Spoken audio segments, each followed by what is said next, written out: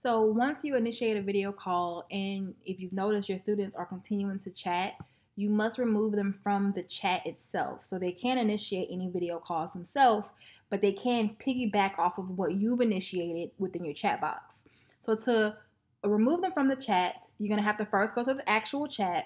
And in the right-hand corner of that chat, you'll see like a little person with the plus sign and the amount of kids that are in that actual chat. Click that and then all of your participants will pop up. When you hover over their names, you have X's next to that. Once you click the X, that will remove the students from the chat and from that video call so they cannot come back and re-chat. You will have to do that after every single video call that you initiate with your students.